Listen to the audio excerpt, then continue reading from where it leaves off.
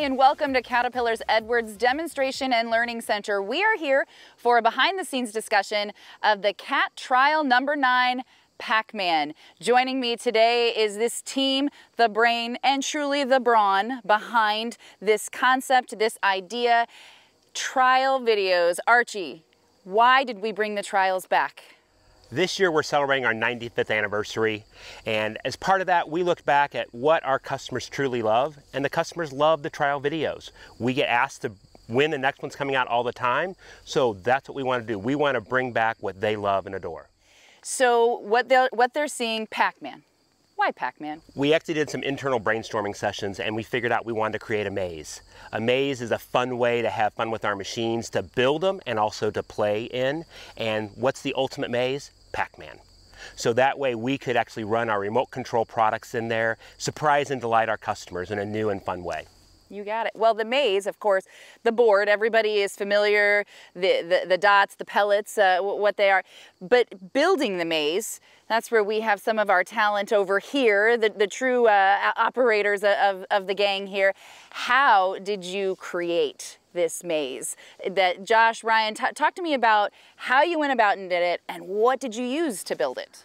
Well, first off, we had to make the decision on how we were going to develop the actual GPS designs. And we challenged Ryan Majeria, he's the owner of Quantum Land Designs, and told him to take the actual PAC-MAN design and expand that in such a way that we could fit the 236 size skid steer loaders down inside the maze and still have maneuverability. Okay, we'll look at the width of the machine, and we just made the decision we're going to make each lane 12 feet wide. And then we wanted to also visually get an idea of how far did we want the machines to be down inside the ground. So we thought looking at the machines and mocking some things up, about 4 feet in the ground was ideal because you could still see the top half of the machines. So from there, we turned it over to Ryan and he built our GPS design. And then with that, first and foremost, we needed to think about drainage. So how are we going to let the water drain out of this maze if it starts to rain? So we had to do a little pre-planning with that and prep our field and then make sure that we could find a drainage pipe to put in the ground to be able to drain out if it rains. So Ryan, Neil, your role in this, talk to us about your role in building this incredible, it's truly a work of art. Yeah, so we found out what the project was going to be, and then we're like, what are we going to use to dig it? You know, how are we going to cut this maze out of the dirt and make it look like it does today? And so sat down with Josh and we looked at the fleet that they have here at Edwards, and excavators obviously were the best choice to dig that out just because of maneuverability.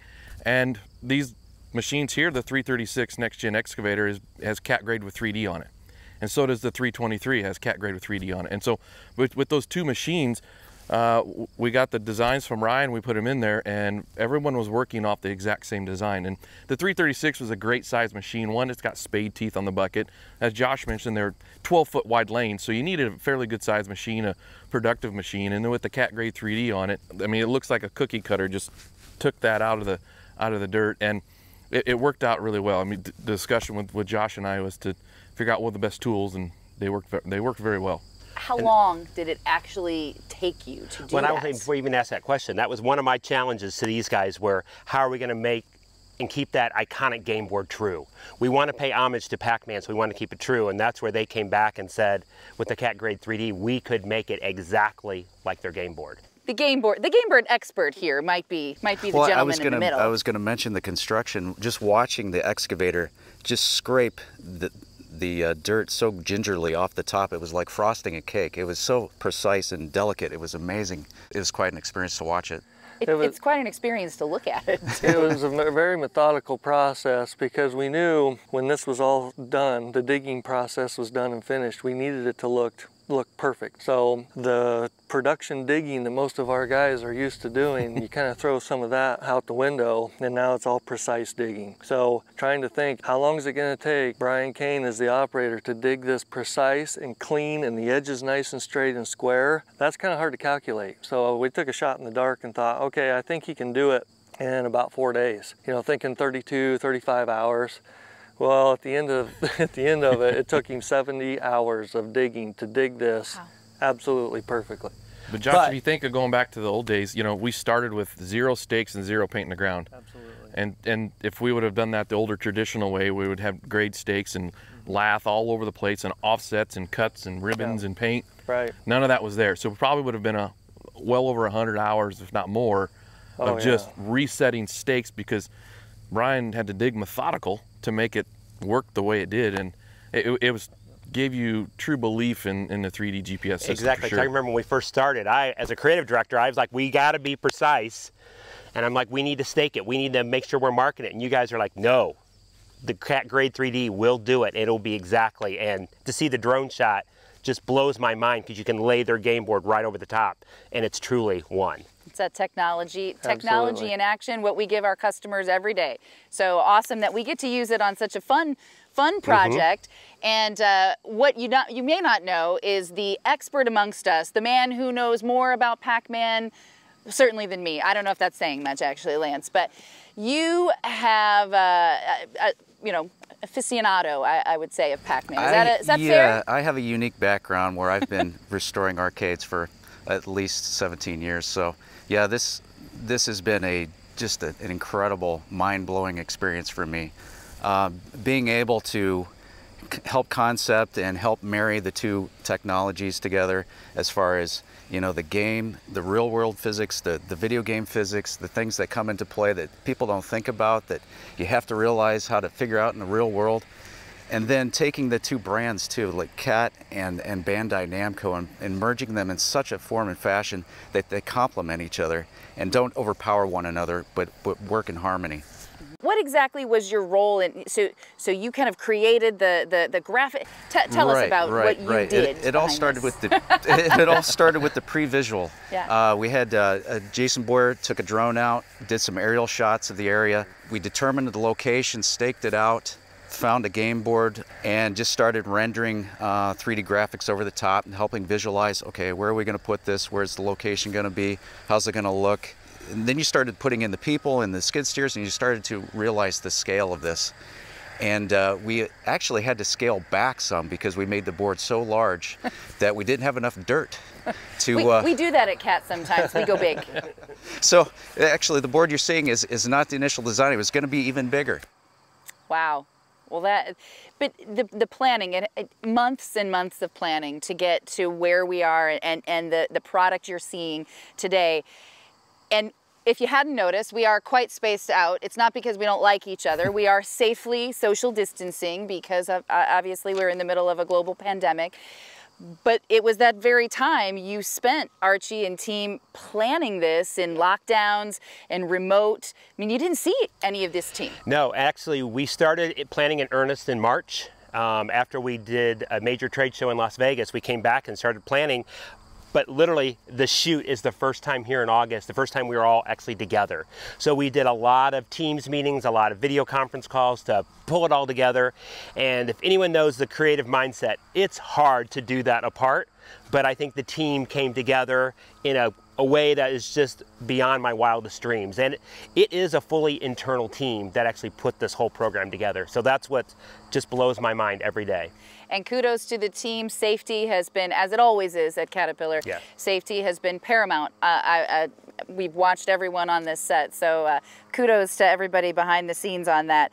So tell me a little bit, I want to go back to the building of this maze, because we're Caterpillar and we love to build and game as well, but tell me about the exact machines you did use. How did you get them in and out of what we're looking at? As we said, the 336 was kind of the ringleader with the digging process, but then also we had what we'll call the support machines. Yep. The 336 was continually digging all the time, and that was our goal, was to never have him stop and slow down. So he was continually digging the material, and then we had a combination of wheel loaders, 972 and a 950, load and carry the material off, and then we had a D6 XE track type tractor starting to create the berm that you see all the way around. So the nice thing about that is the wheel loaders were packing the material away, but then the D6 of course also had the game board design in that machine. It was running off 3D as well, GPS. So then that operator started to create the berm all the way around. And then we also had Ryan Neal on the 323 excavator with the smooth bucket. So then he could start working the inside slopes while the dozer was rough shaping things in. And then we brought in the 150 motor grader with the massless GPS system on it. And we finished the insides of the slopes to grade with that, and then finished the top, and then we left the outsides with the grouser tracks that you see behind us. And the reason we did that is to visually see differences in the aesthetics of the dirt. So some of the material you'll see is smooth drum rolled with a CS56 that gives a little lighter color, but then the grouser tracks of the dozer gives a little more 3D dimension. And then where the banners are laid on the top, we rolled that again with the roller. And then we had the motor grader tracks on the inside, and then also the chisel teeth that Ryan talked about with the 336 gives that modeling dimension that we wanted for all the sidewalls and the floors. Because you wanted to look realistic, like it was dirt. And so seeing the scrapes of the bucket teeth in there was what we wanted. And he's velvet fingers. He's a perfectionist. I mean, he's he's amazing on a motor grader. And to please Josh sometimes isn't always easy. So everyone had their A game on, and I don't mean that as a compliment, but you know, he wanted it to look as the absolute best it did, and everyone came together, and it turned out from well. a creative perspective, we want that texture. We want people to know it's real. We want people to know the trials. We do stuff that's daring and really push the envelope, but we want people to see it's real at the end of the day. I mean, those walls are 4 feet. 4 foot tall. Yep. Now, Rachel, back to your original question, most importantly, how did we get the skid steers in and out? Yeah, how did you get the players in and out? So that was a lot of thought. Archie and I had a lot of discussions on what are we going to do to be able to camouflage a way for the skid steers to get in and out. So after, I will say, hours of well, and we ended up looking back to the game board. Yep. The game board itself gives you the way they come in. Yep. PAC-MAN has a way to sneak in and out the sides. Yep. So we leveraged that basic concept, and then Josh turned it into a real world way to get them in and out. So we came up with the idea, what better than a shipping container? So we found a shipping container that's 40 feet long that had doors on each end. So we thought that's going to fit perfect because our berms on the top are 28 feet wide, and then we have 4-to-1 slope, so about 40 feet is what we need.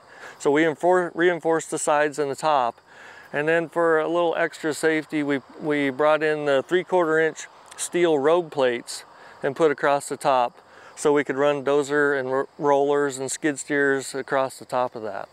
So a lot of the behind the scenes to make that work. Unbelievable. And the skid steers, they had about 3 inches on each side to bring through the container, and about 8 inches on the top was the only clearance to get through that container with the machines. You all, in your time at Cat, and I think there's a lot of years here of Caterpillar experience, most unique or top of the list unique projects you've ever worked on? Absolutely. and honestly, for me, is trying to come up with the idea and get it to the end, right? And not have it rain, or if it does, figure out how can we still work tomorrow, because we knew we were shooting on Monday no matter what.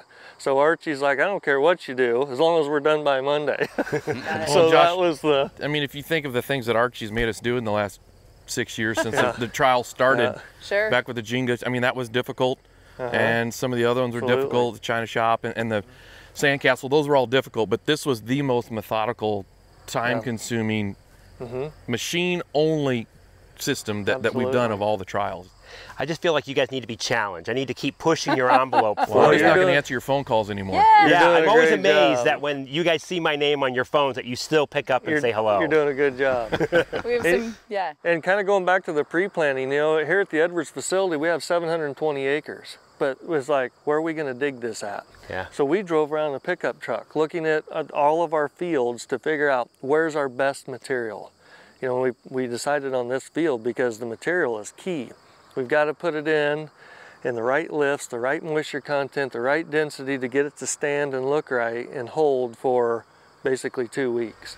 And the texturing of the dirt, the way it was laid out graphically and visually on film and on photography looked fantastic. Yeah. I mean, the way it just pops out. I mean, if it were just a flat plane, it would not be nearly as interesting to look at. Sure. Yeah, sure. Yeah.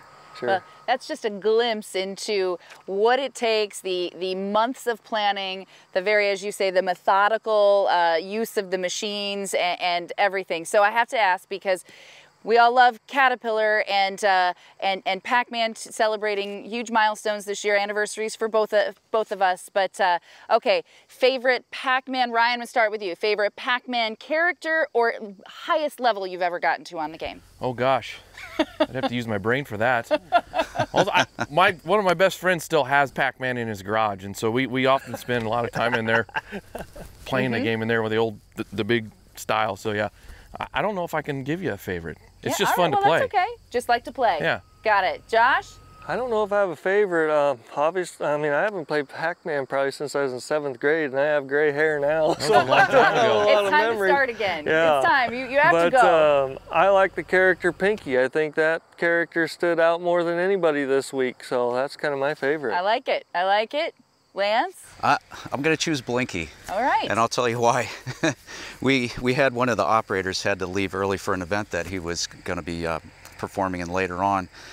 So some of the wider shots, they needed a body double, and I got to stand in as Blinky.